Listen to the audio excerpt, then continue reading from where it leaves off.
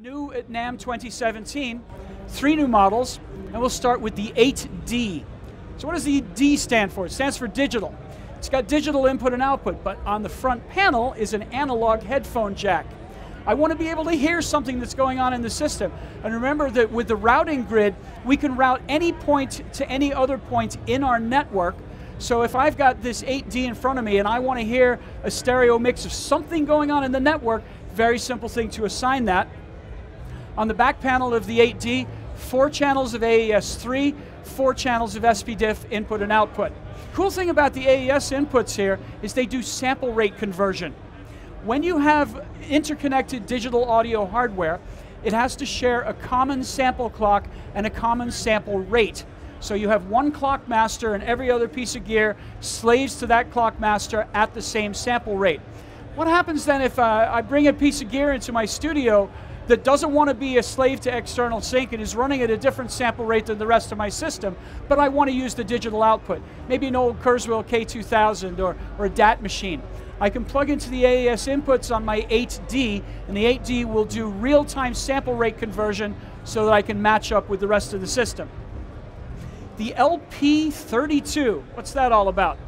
Again, front panel analog headphone jack, and that's very important when you're talking about digital input and output. I want to be able to hear something, right?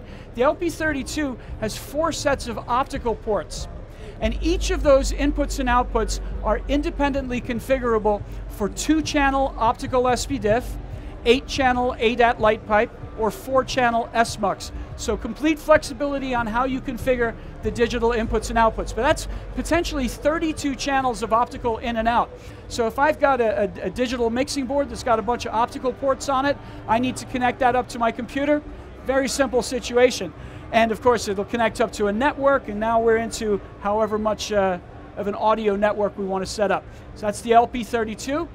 And the last one, the M64 is our third half-rack space interface. There's that headphone jack on the front panel. And the M in M64 stands for MADI. So we actually have 2 sets of 64 or 56, because again, MADI has 2 different formats. So we have coax in, 2 coax outs. They're sending the same MADI signal. And we have optical MADI in and out. So it's actually a total of 128 channels in and 128 channels out. So again, the question is, what do you need for your application? Do you need microphone preamplifiers?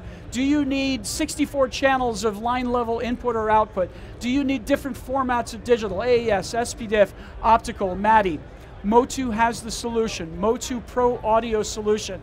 You tell us what you need to get done in the studio, your live application, setting up institutional networked audio. You tell us what your requirements are, and we're going to be able to provide that solution for you.